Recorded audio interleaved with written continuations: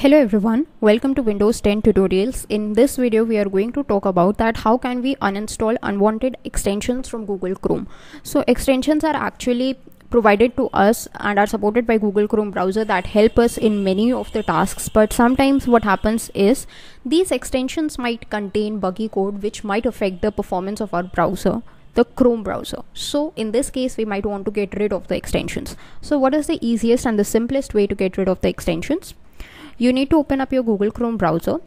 Just in the address bar type in Chrome all in small // and then extensions. So it should look something like this, then press enter. This would bring up all the extensions that are currently installed in your Google Chrome browser, and here you can just click on remove for the extensions that you think you don't need.